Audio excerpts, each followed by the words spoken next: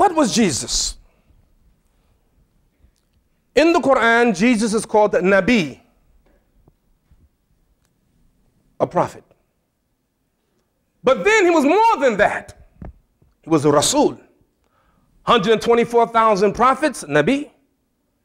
315 Rasul, messengers. So Jesus was a Nabi and a Rasul, like many prophets. Muhammad was a Nabi and a Rasul. Moses was a Nabi and a Rasul. Isa, a Nabi and a Rasul. But there is something about Jesus. I have looked and I have not found this title except with Jesus. In the Quran, Jesus is referred to 11 times with this title, Al-Masih.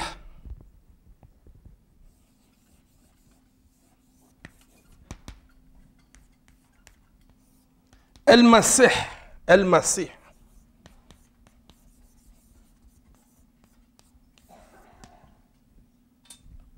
Al-Masih. 11 times in the Quran. No other prophet called Al-Masih. Now, what does Christ mean? What does Christ mean? Anointed. Anointed. Muslims think that Christians take their name from Jesus.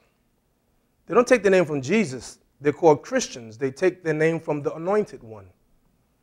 In Hebrew, it would be Messiah.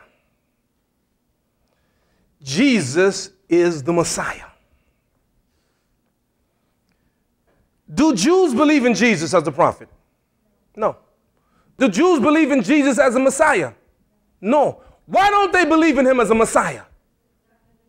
Huh? Why? Why don't they believe in him as the Messiah? Because why? Huh? Huh? No, no. Yes. Yeah. He didn't do the job of the Messiah. The Messiah was supposed to come and bring peace on the earth. He didn't do it, so he's not the Messiah. But why must Jesus come back? This stuff is good, man. I mean, really, honestly, this is delicious. Let me tell you something. Let me tell you about whom we worship, whom the Christians and the Muslims and the Jews worship. Because Allah said in the Quran, Ilahuna wa ilahukum wahid. Your God and our God is one. Our God and your God is one. There's only one God. Sometimes we get it wrong, you know. Why? Because we're people of faith. We believe. We believe, you believe, and we believe. Now, Allah said in the Quran, وَلَكِنَّ اللَّهَ يَفْعَلُ مَا يُرِيدُ. And God does whatever he wants to do. You believe that? Now look throughout history and see how Allah, God, has saved his prophets. Moses, he saved them from Pharaoh in a miraculous way. He saved the children of Israel. They went across the Red Sea, and he drowned Pharaoh and his soldiers. Look at Abraham. Abraham was about to be thrown in the fire, and Allah ordered the fire to be cool. Abraham didn't die in the fire. Why? وَلَكِنَّ اللَّهَ يَفْعَلُ مَا يُرِيدُ. Allah does what he pleases. Everyone tonight agree that God can do whatever he wants. True? He has the power. But hasn't God Almighty allowed some prophets to be murdered? It's in the Quran. Some prophets were murdered. It's in the Torah. It's in the Bible. The cousin of Jesus, what was his name? Yahya. John the Baptist. It's reported that he was murdered. He was beheaded. Other prophets had died. God not able to save them?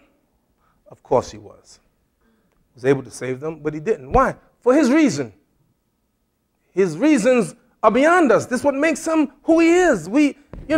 I was at the airport, and I had just come back from a trip in the LaGuardia airport, and I got a cab, and the cab driver was listening to a radio station, and a preacher was preaching, and I'm listening to the sermon, and the preacher says something like this: well, if I were God, I would have done it this way. And I said, no, if you were God, you do the same way God did it, because that's what making God. You see, I mean, we're right?